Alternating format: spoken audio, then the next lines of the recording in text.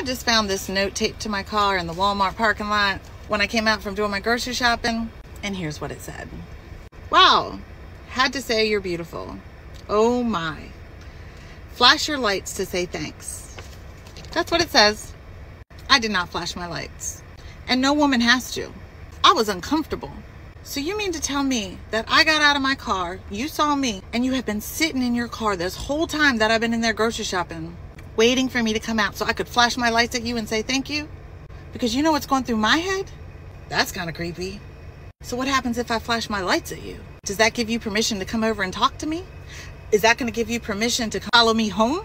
I do not owe you a thank you to make you feel comfortable when you have just made me feel uncomfortable.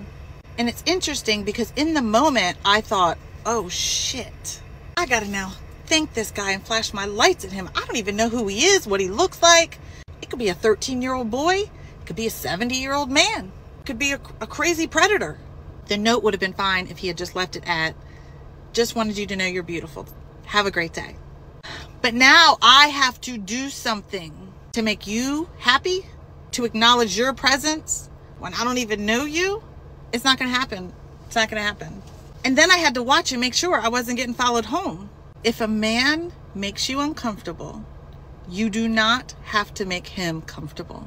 That is a lesson that I have learned as I have become older, wiser, more empowered, and brave enough to speak my truth. Because old Holly would have done it out of fear.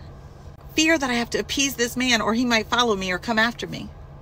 He might follow or come after me either way, but I'm not appeasing him. I am done. I am done making you feel comfortable when you have made me feel uncomfortable.